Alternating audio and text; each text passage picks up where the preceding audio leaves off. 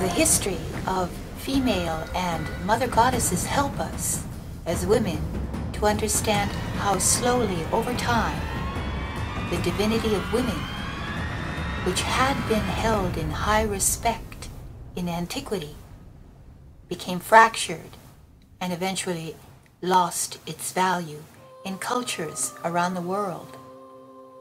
Isis, the primary mother goddess of Egypt, is a prime example of this. Isis has been worshipped longer than any other known goddess. From the origin of written history to the 5th century AD, her worship began in ancient Egypt and later spread throughout Asia Minor and Europe. Her religion was a mystery cult in which she was revered as queen of heaven, earth, and the underworld. She was the goddess of love and gaiety. She was a powerful and magical healer, gifted with the ability to cure mind, body, and spirit. Isis is regarded as the universal mother. She is often portrayed suckling her son. She was a particular protector and patron of women. Isis guided women in childbirth and comforted women bereaved by the death of loved ones. Her qualities of compassion, tenderness, love, and devotion have endeared her to women throughout the ages. She is a reminder to women of their connection to the All-Goddess and to each other. As a patron of women, she affirms women as great sources of strength, healing, and inspiration for each other. She shows us our own ability to heal ourselves and to heal others.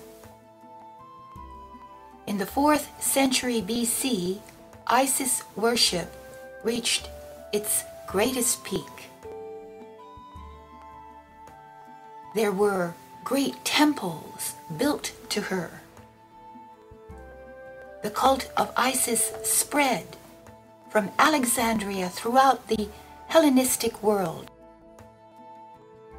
After the 4th century BC, it appeared in Greece in combination with the cults of Horus, her son, and Serapis, the Greek name for Osiris. The three-part cult of Isis, Horus, and Serapis was introduced into Rome. In the 1st century BC, Egypt became a province of Rome under the leadership of Augustus. The Romans ruthlessly extracted money and resources from Egypt. They thrived at great expense to the conquered Egyptians. Over the centuries of Roman domination, people in Egypt and throughout the Mediterranean world sought comfort through the worship of the traditional Egyptian gods, whose mythology embraced a central belief in life after death. In time, the consulship of Rome made efforts to suppress or limit Isis worship. The cult virtually died out after the institution of Christianity, and the last remaining Egyptian temples to Isis were closed in the middle of the 6th century AD. In ancient Greece, the god Zeus emerged triumphant, but there were also several other gods.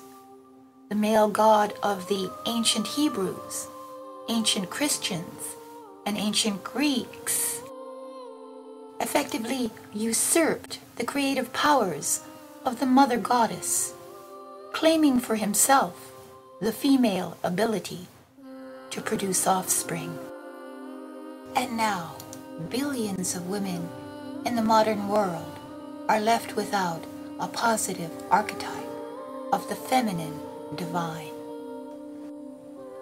The ancient goddess Isis serves to remind us of a time when the female qualities of compassion, tenderness, love, and devotion were revered by mankind, so that now we as women can once again recognize and revere our own feminine divine.